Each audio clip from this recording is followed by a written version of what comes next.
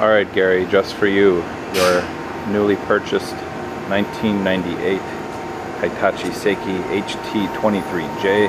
I've got this cover off right now. As I explained on the phone not too long ago, I had the boys replace the solenoid that was controlling the parts catcher. And I said, hey, while this is off, might as well leave it off so I can show you the condition back here. So you got your way lube system, and then your solenoids and valves for your air. Go ahead and open the door here. As you know, ATS S26 collet chuck. I did measure. This is an 1.5 inch collet in there right now.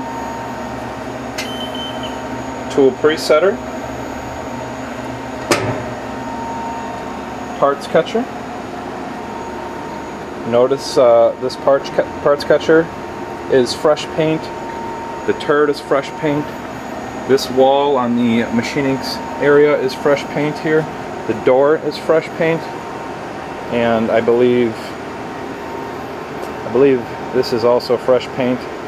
And that's about where it stops. Everything else is original. This is original paint here. You can see the door is original.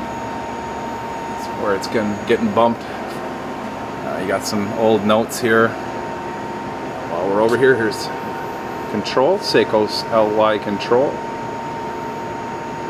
In nice shape. The main operator panel here and the alphanumeric panel here are both fresh membranes.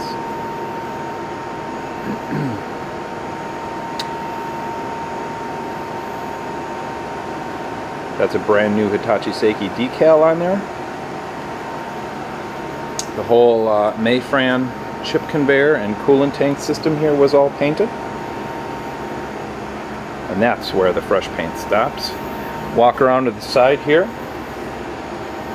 This panel, you remove that panel, right below it is the coolant pump, and then this whole unit will slide out from the front. You were asking about that? This is how much room is needed in between. So if you're putting this in your garage and you got, well, about 5 feet. That should be enough. Cabinet. Everything nice and neat in its place, and a place for everything.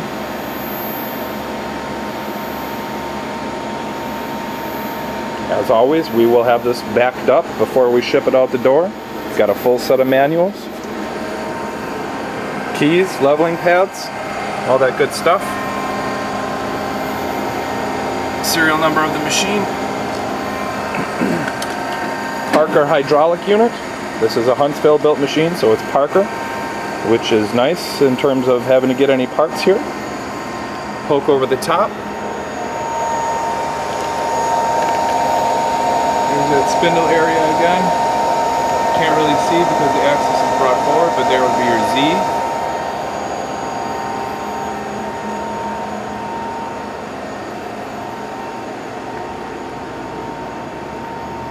And that's the machine. We'll go ahead and zero return.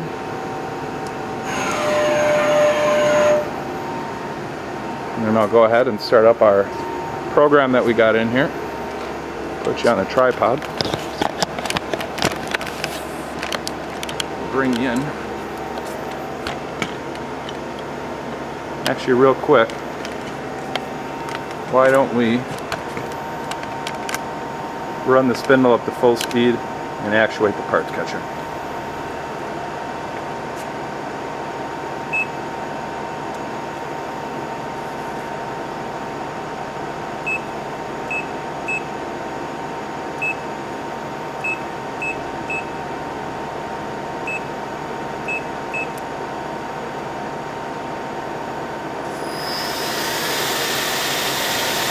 So that is 4,000 RPMs. Sounds real nice.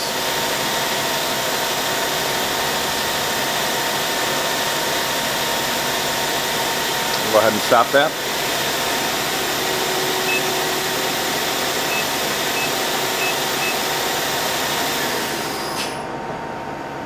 And we'll do a parts catcher actuation.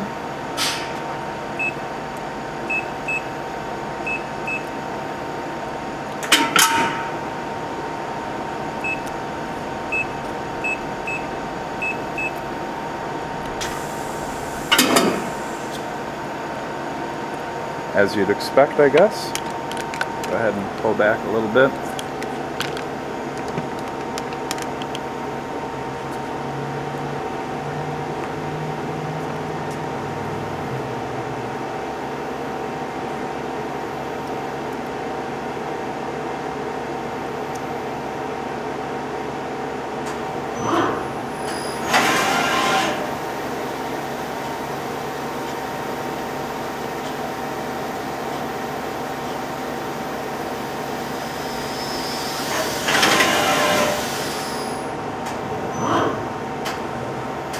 Nice quick tool change.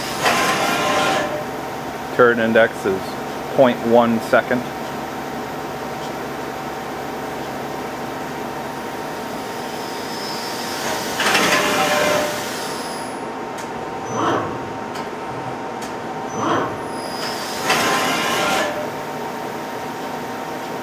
Although it doesn't sound it, we're actually hitting up to 3,200 RPMs just north of there in this program, right there when it's doing that cutoff.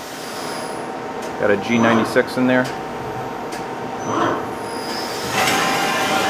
Worth mentioning, the solenoid here that we're looking at right now that actuates the clamp unclamp for the KV pockets, that was replaced. We felt it was acting a little slow, so I went ahead and had that replaced. One more of the little things that we've done.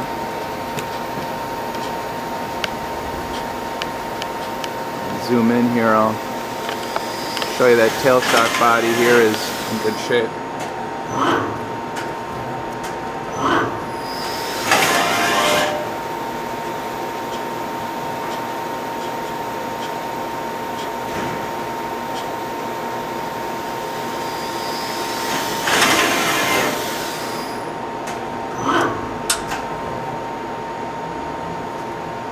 Body's nice, spins freely, feels good.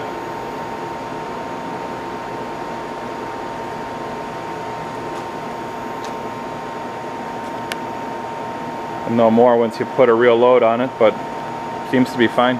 If you need another one, of course, you know, you can get them from anywhere. Otherwise, we do have an OEM brand new Hitachi unit in stock if you so require. But, you know, that's the machine in a nutshell. Since you said you never had a KV machine, I thought I'd show you quick how the KV clamper works and how easy it is to use. So on the control here, I'm just going to hit jog. Hydraulics are activated that way. Go unclamp.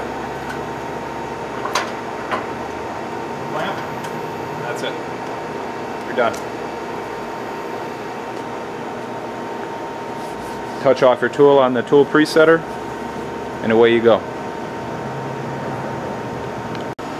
One more thing for you, Gary. You asked me to define the tooling that we can include, and I think this is probably a nice package for you based on our little conversation. What I got here, going from top left to right, so we've got a standard 1.25" ID boring tool. Next to it you got an 1.5". I did have one piece 1.5" boring tool. Next to that I've got two TG100 style collets, and below that I have three 1-inch OD turning tools, and next to that is a face grooving tool. Face turning, face grooving. I had one of those in stock as well. I think that should probably be a good package for you. And if you want more ID holders, I certainly have them. And if you need more OD turning tools, I will have to check my stock. Otherwise, I certainly can order them new if we need to. So that's it.